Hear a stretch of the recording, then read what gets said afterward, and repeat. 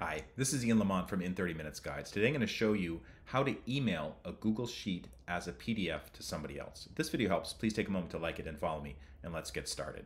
So open up the Google Sheets, go to File, click on that, and then select Email, email this file, and then just type in the name of the person.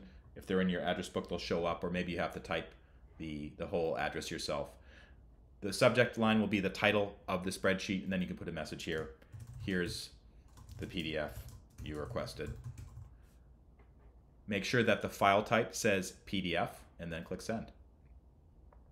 And it should be off to their email address in a second. Let's just take a look and see what it looks like. And you can see it came through as a PDF. I can just open that up here in my browser, or you can download it, open it up in Adobe Acrobat or something like that. This works for Windows or Mac or Chromebook, so it's pretty easy to do. If this video helped you out, please take a moment to like it and follow me. And also, if you go to in30minutes.com, that's our publishing website. You look for Google Drive and Docs in 30 Minutes. That's the book that I've written. It's currently in its 3rd edition. I also have cheat sheets for Google Sheets, both at the basic level and the intermediate level, that can help you quickly look up things for work or school or personal use if you're using Google Sheets as a tool. Thank you so much for watching.